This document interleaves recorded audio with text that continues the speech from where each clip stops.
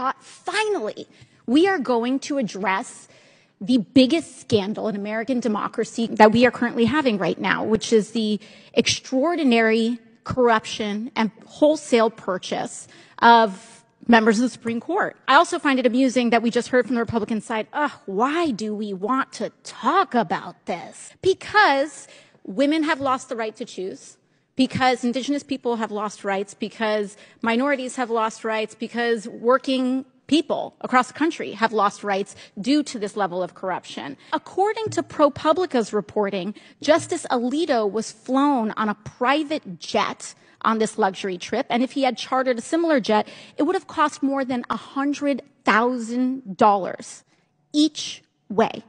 $100,000. Now, Professor Clark, with the cost of about $100,000 per flight, would Justice Scalia be required to disclose this trip? I believe you're referring to Justice Alito. Alito, yes. And yes, under the Ethics in Government Act, disclosure would be required. And did he?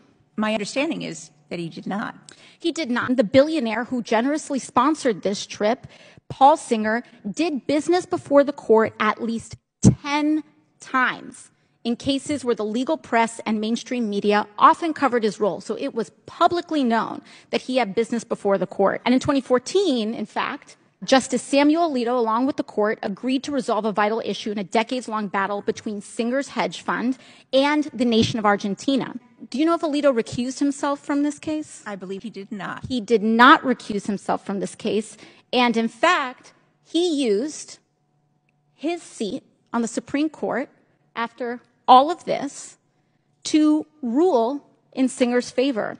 And following the decision, Mr. Singer's hedge fund was ultimately paid $2.4 billion because of this ruling. Not a bad return on investment for a fishing trip there.